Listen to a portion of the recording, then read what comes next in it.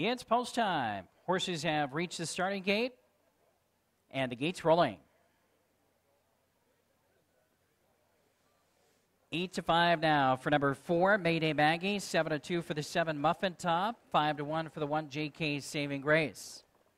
Full field of 9 sophomore pacers. The B division tonight making their way around the turn behind the starting gate. Just over 1/8 of a mile from the start.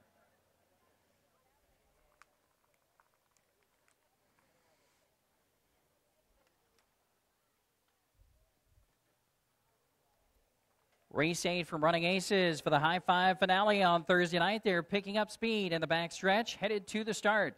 There they go.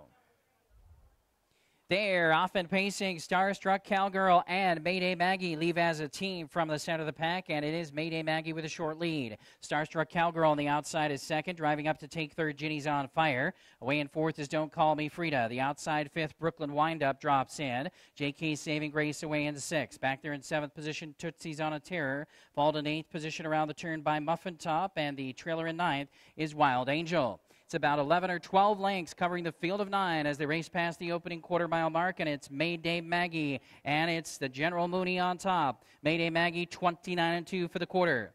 Racing a length and a half back in second is Starstruck Cowgirl. Pacing along in third position is Ginny's on Fire. Gap of 2 lengths back. Trying to close that gap now is Don't Call Me Frida in fourth.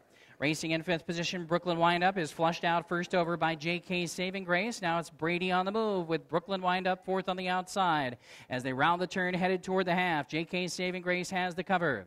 Then toward the inside next is Tootsie's on a Tear. Outside and moving up on the outside is Muffin Top and Wild Angel still the trailer. 9 or 10 lengths covering the field to half, 59-2. Down the backstretch, May Day Maggie opens up by 2 lengths on Starstruck Cowgirl. Then toward the inside in third position is Ginny's on Fire. Still trying to advance on the outside from fourth is Brooklyn Windup. As they head for the far turn, they still have to catch May Day Maggie.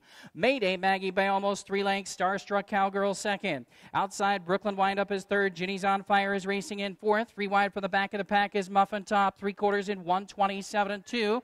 Third quarter in 28 seconds even. May Day Maggie still has the lead, but Starstruck Cowgirl is closing in from second. They hit the top of the stretch. It's still May Day Maggie by almost 2. Starstruck Cowgirl racing in second position. Then toward the inside in third as they come for the wire. Inside in third position. Down there is Ginny's on Fire, but it is still May Day Maggie, and they couldn't get to her. May Day Maggie wins it. Starstruck Cowgirl was second. Brooklyn Windup third. It was close for fourth. 1:57 for May Day Maggie.